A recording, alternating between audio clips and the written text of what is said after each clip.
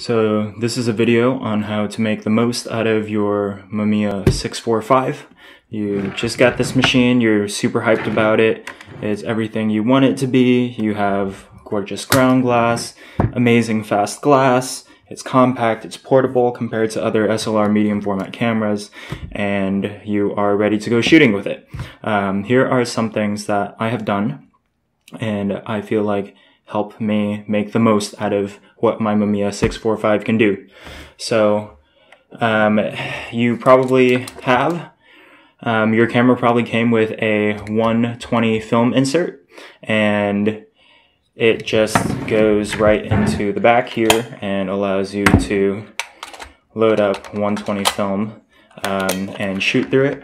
And that's great, except as I'm sure you may know or will soon find out, that the Mamiya 645 only gets 15 frames out of a roll of 120. And if you ever shoot 120 film and you get the negatives back, you can see that the last bit of the film negative is completely blank, and it seems like there's enough space in order to shoot that 16th shot, except the Mamiya simply won't let you. Well, the way around that is to use a 220 insert, and the only difference mechanically that I've found between the 120 and the 220 insert is that the 220 insert has this wedge right here and the 120 doesn't. And what that wedge does is that it engages with a little lever. It just lifts up this little lever here on the inside of the camera. I think if you really wanted to, you could unscrew this and thread it onto here. But really don't need to. You can just shoot with the 220 insert and everything is hunky-dory. The one thing that you have to remember is that the camera will think that you have 220 film, so it won't stop after 16 shots. You'll have to stop yourself after 16 shots, so just keep an eye on your frame counter and you will be fine. So the next thing that you may find yourself wanting to do is to shoot 35mm film. Here is just a roll of 35mm. This is a practice roll, so the leader is wound all the way in. The bottom comes off. I use it to practice winding on spools for my developing tanks or for testing the film advances in cameras that are not tested yet. And I like using this camera so much, I'm willing to haul it around to shoot my 35mm. Just because I love using it, I love the lens, I love the ground glass, I love just the whole process of having that camera with me. And you may have seen that on eBay and Etsy and other usual suspects, people are 3D printing these spacers so that you can just stick it around your 35mm, and you can pop it into a film insert such as this one. And if you have a spool on the other side, you can just wind it over onto the spool and you can shoot it in your 120 camera. If you want to do this, there are a few things that I've found that have really helped. So the first thing is that your 35mm film is much narrower than 120 film. So what I did is I cut myself a little piece of paper just with the width of 35mm. And so you can see my sprocket holes here, and inside of my sprocket holes, my actual image area there. And what I do when I shoot 35 is I pop this right over my ground glass, not under the ground glass, that'll mess with your focus, but over the ground glass, just like that, and pop the viewfinder back in. And now you may not be able to see anything, but when I look through there, it masks off what will be and will not be covered by the image area of my 35mm film. And that has helped me a lot. Another thing is to use the 220 insert instead of the 120 insert. The length of 220 is closer to the length of a 36 exposure roll of 35mm film, closer than 120 is. So if I use the 220 insert, I'll just be able to keep firing and it won't stop me after a while and then have me waste the rest of the film. Another thing that I found that helps with getting every single shot out of my 35mm is to use a dark bag. And what I do with the dark bag is if I'm like halfway through this, say my film counter says that I'm on 25 frames or something. So it'll only let me take 30 frames, although I may be able to get a few more than 30 shots out of 36 exposure roll of 35. I will stick the whole camera with the film insert into the dark bag, and I will, it's kind of sketch, but the film winder takes a while to reset. So I will just kind of like grab it, pull it out, and then pull it back in. And that'll normally bring me back a few frames. So maybe I'll be on like 12 or something. And then I can just keep on shooting and keep on winding until I feel the resistance at the end of the roll. And that's when I know that my roll is finished.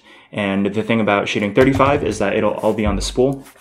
So I have to go back into the dark bag, and then what I can do is I can just take this whole thing off, and I will keep one of the converters on, or one of the spacers on, and I will just wind the whole thing back into the cartridge and film leader and all. Another thing that helps is that 120 film has all of that paper at the beginning before any film can be exposed for an image. So sometimes I'll tape on a little strip of paper as well, just like notebook paper, to the end. And normally it's about like, this long or so. And that'll help me make sure that I'm shooting across my entire, exposable area, my entire, usable area of 35mm film. One thing, which has taken me a really long time to figure out, is that the 220 inserts and the 120 inserts, the medium format inserts, have this roller here, and it's a sprung roller, and there's a big like rubber wheel on one side, and it meshes into this cog on the other side, and that interacts with the frame counter on the camera. If you just put in a regular spool, the camera will not think that you have film in, or if it does, it won't think that your film is properly advanced. So what will happen is that you'll wind twice in between every shot, and you will end up with 35mm frames, which are spaced really far apart. And I don't know if you can see this, I don't know if it's showing up, but there's like one there, and then a giant space, and then one there, and then a space, and then one there. And it will not think that the film is wound on. So it'll make you wind twice, and you'll end up wasting a lot of film. So what I have done is I have taken some paper and some electrical tape, and I have just built up this portion of one of the spools, one of the take-up spools, with just a bit of material to thicken it up. So now when I put it into the insert, it'll actually interact with that rubber wheel. So when I turn this spool, the wheel turns and this cog turns, and the camera thinks that I have film in the camera, which I do, and that tightens up your spacing. The size of how much this is built up is going to be something that you have to adjust with. If you get it too small or too big, it may give you too much spacing, or it may give you overlapping frames. One thing that the camera is very good about doing is keeping your frame spacing consistent, regardless of how much is wound on, and this is one of the ways that it does it. But since it's off here to the side and it's not covered by the area of 35mm film, that is something that the camera cannot do. So you'll have to strike that middle balance between not wasting too much film and also not having overlapping frames. But fundamentally, that's how you shoot 35mm. And if you make one of these take-up rolls, take-up spools, just take a spool, throw that on, and you can keep it on and use it for all of your 35, and that's what I do, and everything works great.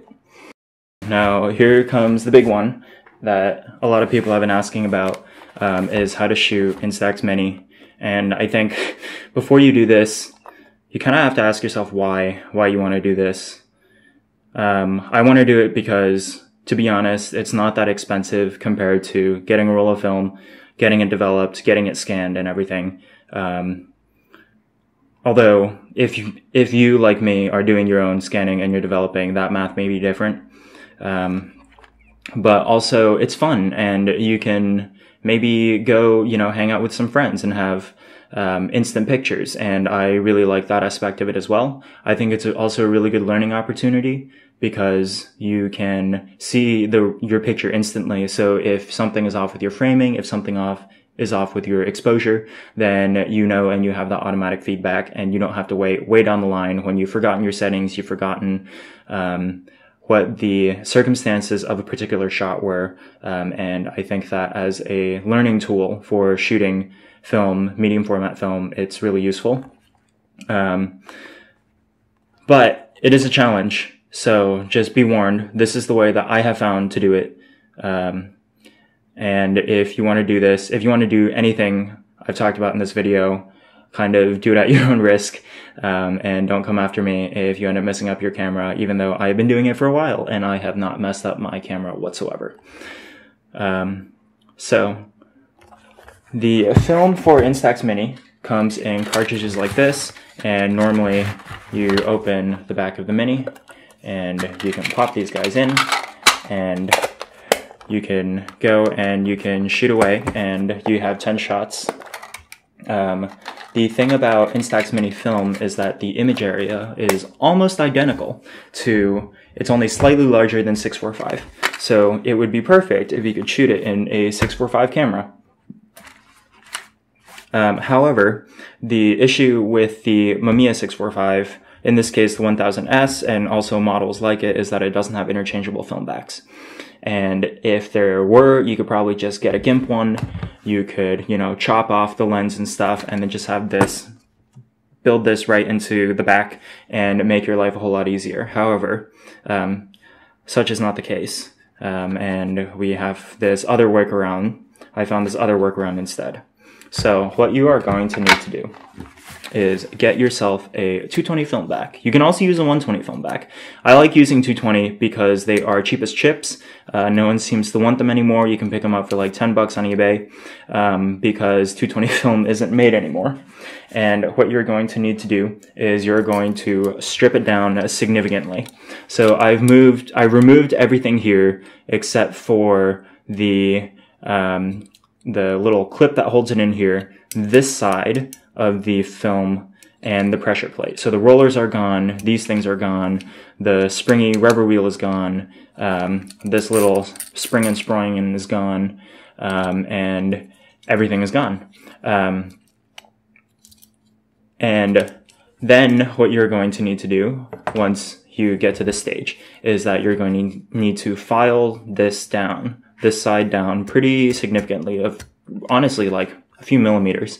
The reason for that is that Instax film has the developing chemicals. As an integral film, it has developing chemicals in this pouch. And if you don't do that and you just jam it in, you may puncture the pouch. And that is bad news because you'll get, best case scenario, the chemicals go into the film. Worst case scenario, they spill out into your camera. And that could be an issue and a possible health hazard.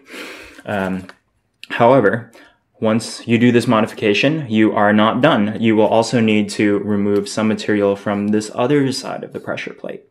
And basically the way that this will work is that you'll need to go inside of your dark bag.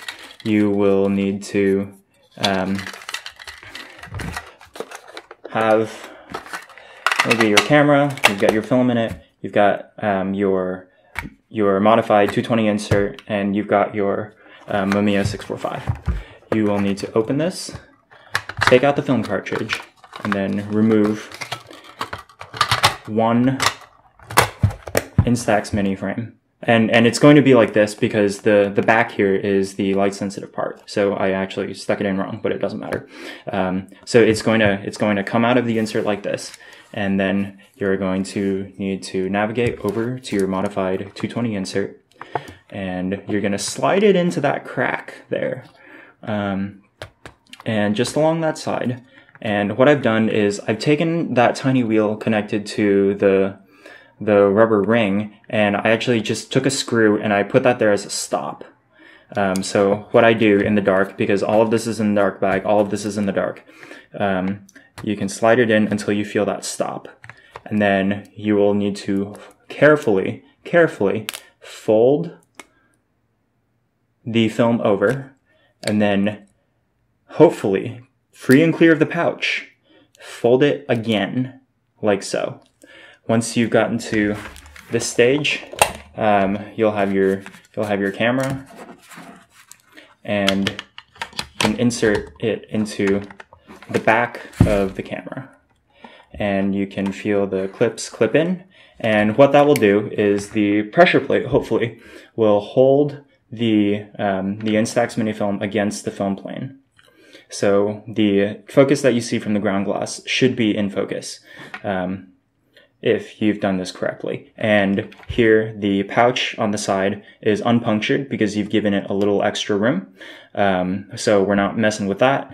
And you are ready to close up the Mamiya 645. Make sure that your Instax Mini is closed and you can take everything out of the dark bag.